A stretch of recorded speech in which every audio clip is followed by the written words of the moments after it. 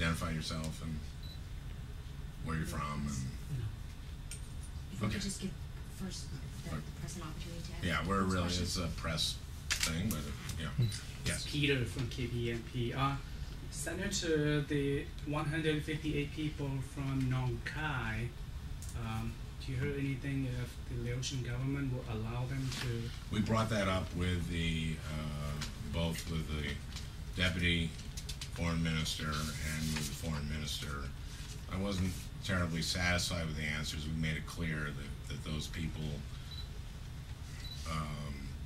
you know, they're persons of interest, which the UN High Commission on Refugees have determined that they are legitimate political refugees who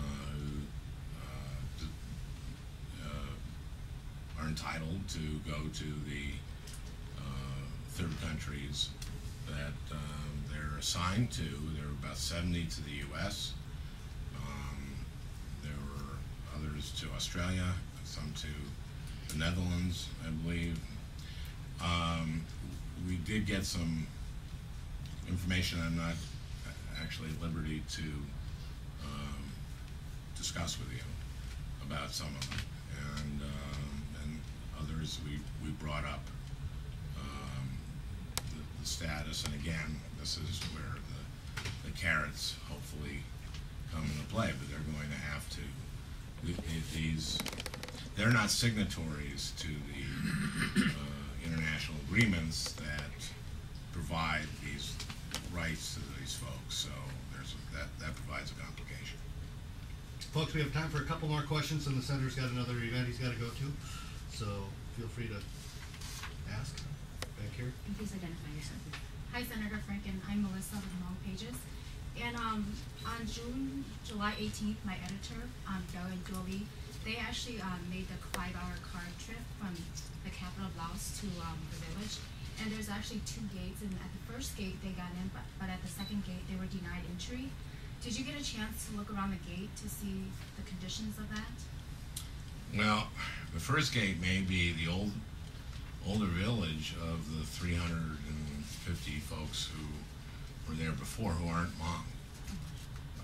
I'm only, that's my, I'm only speculating as to what, I didn't experience this as gates. Sure. So I didn't have the exact same experience. There were clearly sort of, you can tell the difference between the old houses and the houses that are there for the Hmong, because the ones that are there for the Hmong are newer. You also have the dirt floor that is the tradition among households, and the ones that were there before were built up and were sort of on stilts, a little bit higher and had floors. So, but I did see some of the Hmong homes and saw some of the gardens that they had planted. Remember, they got there in January, so this is July. So this is there was various vegetables. I saw corn. I saw other stuff. And again, this is not in the most. It doesn't seem like the most hospitable soil I've seen, but I mean the area is incredibly verdant. So, but you know, you want as you fly over, you see how important rice is, and it doesn't appear to be the kind of soil or condition for rice paddies. So I'm not an agronomist, and I don't know exactly what I was seeing when I flew over, but this is going to be a fairly hard-scrabble existence for these folks, I think, and I don't know how to compare it to living conditions for most like Laotians in the country, and most Hmong in the country. Was there any indication of how long these camps were going to be open? I think this is where they're going to be living for a long, long time. This is not a temporary camp. This is, I mean, when I say these houses are rudimentary, they're built to be homes. I mean, they're not. This is not a this is not built to be a refugee camp. This is, they call it a settlement village, and I think they call it that because that's what they consider it. They don't consider it a refugee camp. But they're not able to go out back and forth, back and forth. I think that they are. Oh, yeah. I think that they are able to go to the provincial capital, but I may be wrong on that. But my sense was that there is a provincial capital. It's not that far away, and there is some freedom of movement.